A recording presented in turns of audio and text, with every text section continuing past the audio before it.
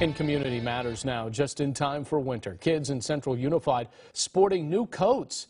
The district says more than 70% of their students are faced with food insecurities and often can't afford winter clothes and jackets. They also say a lack of basic necessities can negatively impact student learning. The coats were made possible by donations from Granville Homes and Pacific Farm Management.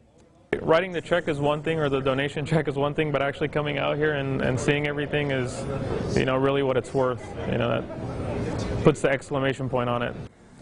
As part of this effort, nearly 1,000 coats were handed out to elementary students in Central Unified.